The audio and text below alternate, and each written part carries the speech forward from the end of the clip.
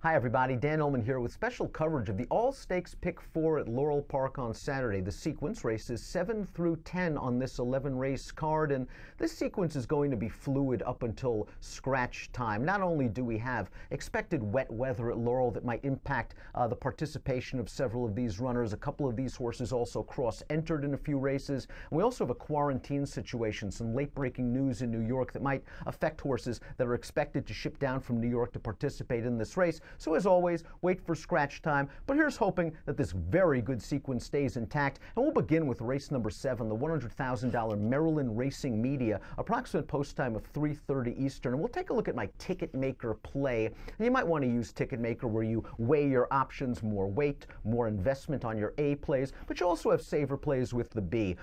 Bishop's Pond, 5-2. She is one of those horses cross-entered in the Barbara Fritchie later in the sequence, but if she runs in the Maryland Racing Media, she's going to be the favorite, and she's going to be the controlling speed from the inside. In her last 3 dirt starts, she has 2 blowout wins, and the loss came when she was completely overmatched behind a late in the Grade 1 Beldame. That being said, and even though she beat 3 of these horses in her most recent start, the 38 Go-Go Stakes, I have to admit, I've never really trusted Bishop's Pond completely. I'm a little bit more interested actually in the 9 Fellini. And if you look at Fellini's form, she doesn't really have that winning profile, 4 seconds from 13 starts, and if you just watch the video and don't take into account everything that was going on at Aqueduct on January the 26th, you'd be disappointed. Fellini is the odds-on favorite, took the lead from pace setter Smile Big on the turn, opened up in the stretch, and then blew that lead. It looked like a bad loss, but then when you watch all the races at Aqueduct that day, there was a pronounced inside bias, and Smile Big rode that gold rail, and I think that contributed to Fellini's defeat more than anything else. Also, Fellini, I think, is really going to appreciate getting out around 2 turns, and a wet track wouldn't be the problem as well. She won her most recent start over Sloppy Going by 18.5 lengths at Parks. I think Fellini is very dangerous from just off of the pace. My backup in here is the number 5, and that's Sky Flower, who's coming out of the Nellie Moore Stakes at Laurel at this distance. That was her most recent start. And in that race, the widest and last move was the best move. And while Sky Flower was sitting third on the outside 3 wide, she made the first move into the teeth of the pace, turning into the stretch, and closers were able to swamp her in the final 16th of a mile. I think Sky Flower moved a little bit too soon against the grain of the track that day. She is another one that has run well in a wet track, and she'll be a very good price. We'll throw up the Ticketmaker now for the second leg of this All-Stakes Pick 4, race number 8, with an approximate post time of 4 o'clock. It's the $100,000 Wide Country Stakes. I think the number 7, Last True Love, is going to be very dangerous in here. I liked her performance last time out in the Marshua Stakes on January the 27th. That race earned her a 74 Beyer speed figure, the best last Beyer speed figure in this race, and she ended up down on the inside at the very end of that race, and I think the outside was the place to be at Laurel on January the 27th. Last True Love is a comfortable outside post with a good amount of early speed. She'll be very prominent turning into the stretch. Well, the number 4, Fool's Gold, is very light on Beyer speed figures. Her last 2 numbers of 59 would not make a dent in this race. It's worth saying that Chad Brown is shipping her down to run in this spot.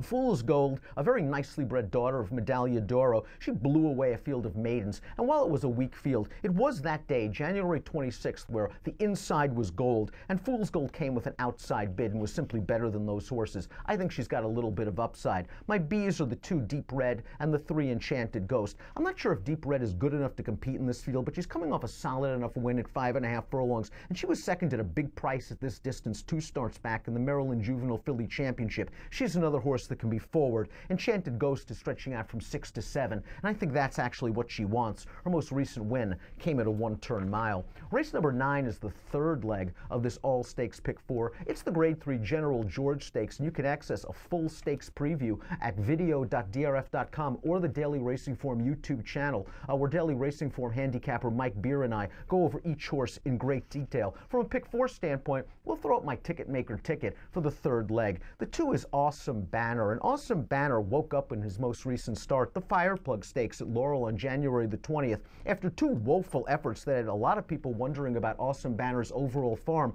Awesome Banner was able to show good speed. He reeled in the even money favorite turning into the stretch, and he held off a couple of other closers. I think he gets a very similar pace scenario in here. The 1 Cowboy Miz is going to go. Awesome Banner should be sitting second, and he might be able to take this thing over turning into the stretch. My other A in here is the number 9 Great Stuff, and I debated debated whether making Great Stuff a B, but I ultimately put him in as an A. Last time out, he just had a picture-perfect scenario in the Grade 3 Toboggan Stakes, a wicked speed duel. Great Stuff sat near the back of the pack, and he took advantage when the pace collapsed. That being said, his race at Laurel 2 starts back was the exact opposite. There was no pace whatsoever, or at least there was no closing going on, except for Great Stuff, who was running at the end past a lot of horses and finished third. Great Stuff is in very good form for David Jacobson. I'm hoping he gets enough pace. Do Share, the number 10, is my B.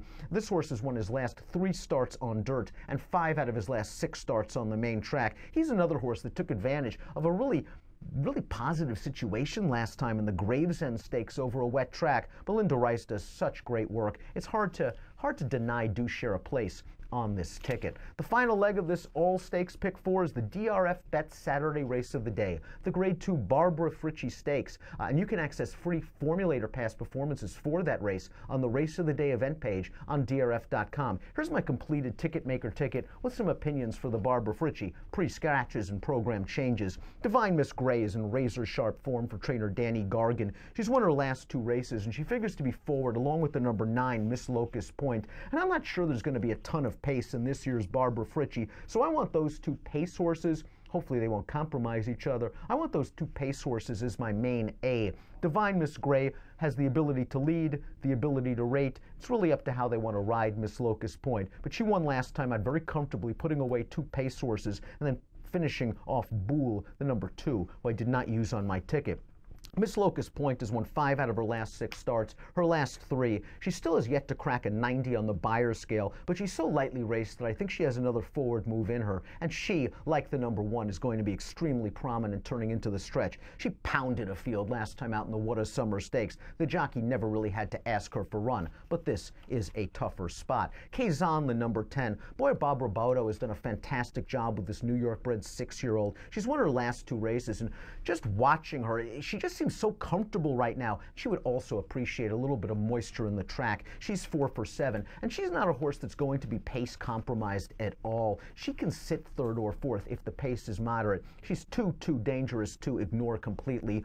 Burned, the number 6. She might be more of a 1-run closer. She came from well back last, actually, to win the Safely Kept Stakes in her most recent start. 1-turn racing is what she wants. She'll get that on Saturday. The question is whether she'll get enough of a pace for her to impact in the late stages. What a fun sequence, races 7 through 10. Hopefully there won't be too many scratches. We'll begin with a $100,000 Maryland Racing Media Stakes with an approximate post time of 3:30 Eastern. Best of luck.